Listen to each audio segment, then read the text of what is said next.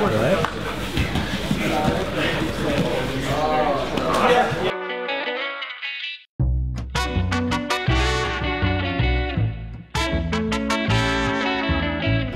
We're gonna get matching ones. You can cry on camera.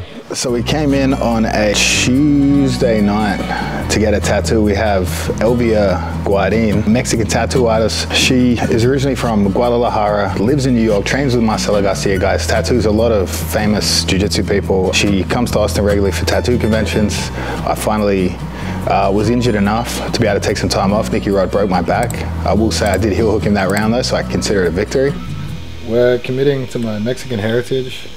We're putting the eagle on the snake, and most importantly, we're committing to the new merchandise here. The B Team t-shirt, this is basically the logo off of that. Not committed enough to get the B on my body, but again, fully committed to this merchandise. We put up a fake video, Gabby Garcia tattoo on my butt. Obviously we didn't do it. When the contract gets signed for that match, I will 100% do it. And I'm even thinking of stepping it up a notch. If there's anyone in Texas that could physically brand me with that on my butt cheek, Gabby's name, I will get that done and we'll film that as well. The snake represents Nicky Ryan, and obviously I represent the big beautiful eagle. Craig has a history of getting awful tattoos. You know, he has an octopus on his ribs with Arte Suave, which just looks awful. And he's kept it going with this new eagle and snake tattoo. Clearly, Craig is the snake, while the rest of us are the eagles, because fuck Craig Jones. Beautiful artwork, but a bit of a hidden meaning. For us, B Team, the cool guys, we're the eagle, and Craig Jones is the snake. Coming from above to, you know, crush his little snaky ass. Clearly it's a bit of a plagiarized logo from our StreetX merchandising, but it's okay. You know, he can steal it if he wants. He's stolen a few other things in his life. Basically representing of a hand job he once got from a bird. So that's the true meaning behind it. That's good, right? Yeah. New camera guy in the house. Figure this out. I already pressed the button. I wasn't Red button. Record. How do I know it's going? Oh, okay. All right, Jay Rizzle, how's your day going, buddy? Tell me about your experience today at B Team. Now I'm awkward. I'm used to Tony being the one talking. It's going good. New camera guy. Yeah. Going well. I think you have a big head, but you'll grow into it. I just need. Look at that thing, bro. I just need a haircut. That thing is massive. Look that's all. Try to wear my hat. Look at this. No. Don't force it on there. This is how it fits. Oh my god. You look 14 again. You only have fucking. Like a 3 snaps kind of guy. Yes. All that stuff. It still doesn't fit. See that shit? You got a GH belly, a GH head. My hat barely fits him. Look. No. Don't squeeze it on there. No, don't squeeze it on there. Okay, let's do Nicky Ryan. Stupid. I got a lot of hair though. That fits him. You got a big ass head, Jay. I haven't had a haircut. No, your head's more wide. That's what I said. It's like a block. Like a Lego. Like a Lego head. Yeah, it's like a Lego. Fuck you guys. You're a Lego. The resemblance is just uncanny. I got a better tan. I got a point in front of me. He reaches. I grab the lace over the tricep. Pull that leg towards me. We get shooting. Stepping up. He resists. I look to run the pipe. He resists that. Immediately, I'll transfer to the hip, the tricep, and the trap, and look to get behind my opponent. So we look to take him one way while running the pipe. He resists. We take him back the opposite direction. Pull the leg to me. Step foot to foot. Shooting, pressuring him backwards. He resists. Run the pipe. He resists that. I switch positions. Take it back. One more time. Pulling that lead leg. Shooting. Off balance again. Looking to run this. 1, 2, 3.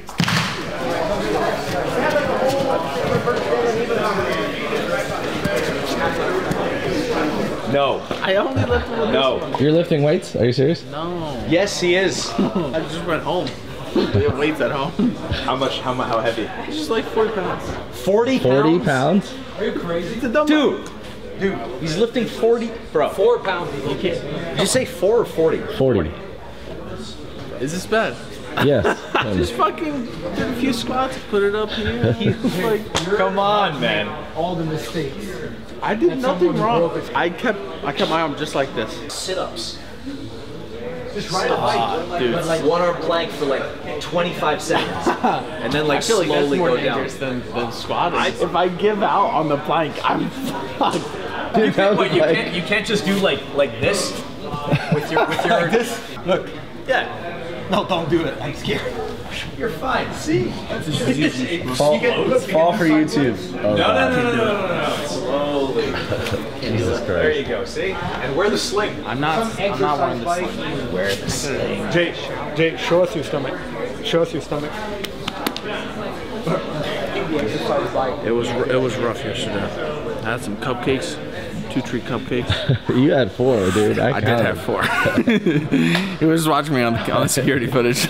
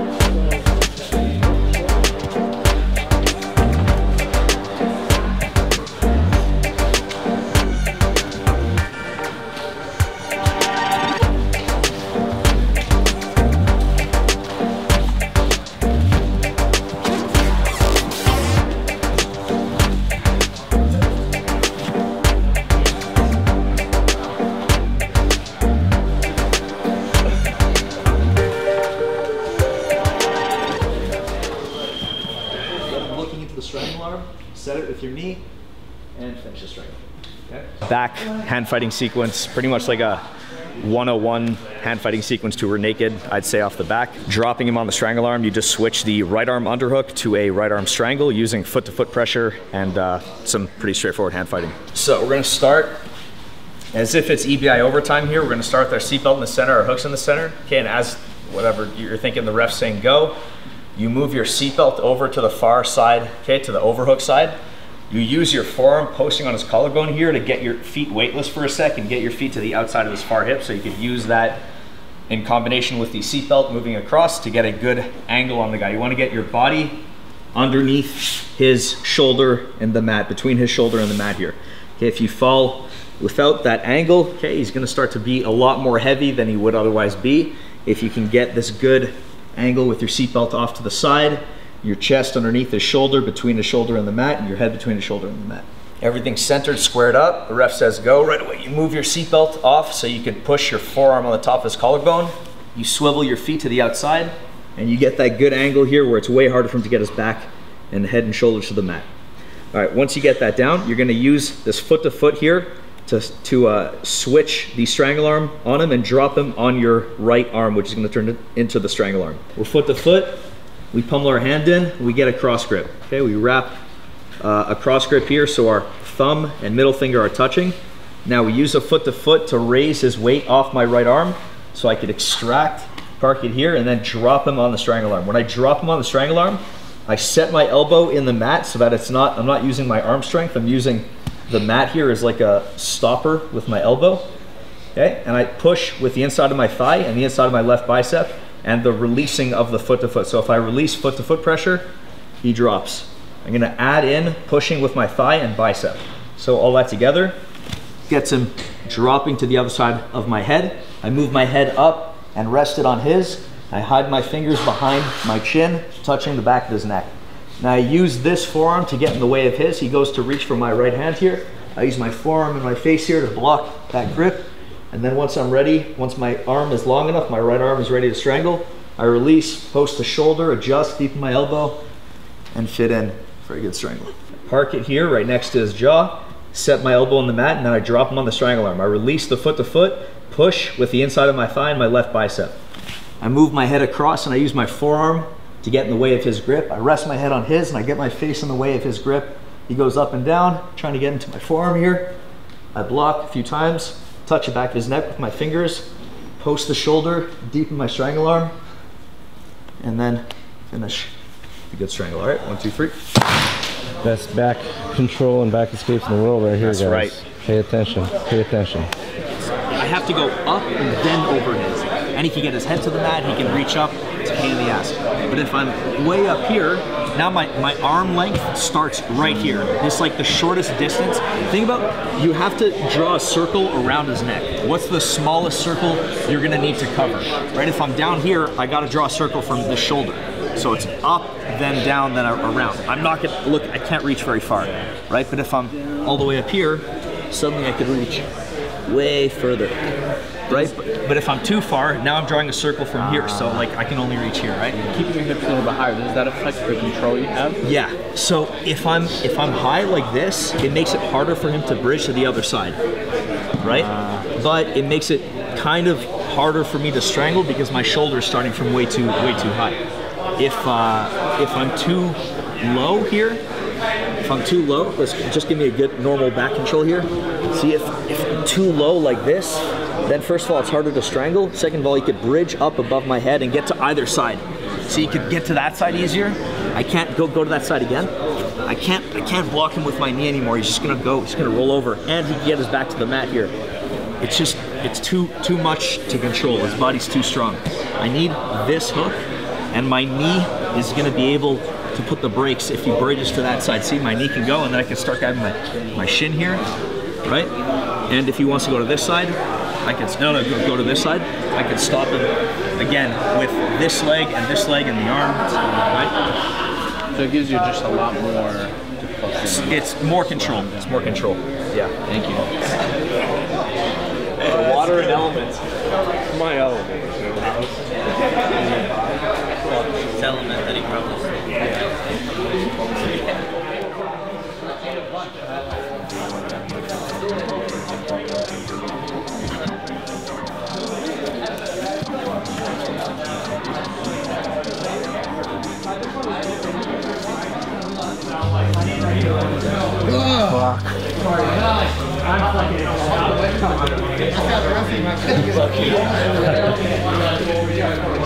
It hurt my neck to do it, but it was worth it.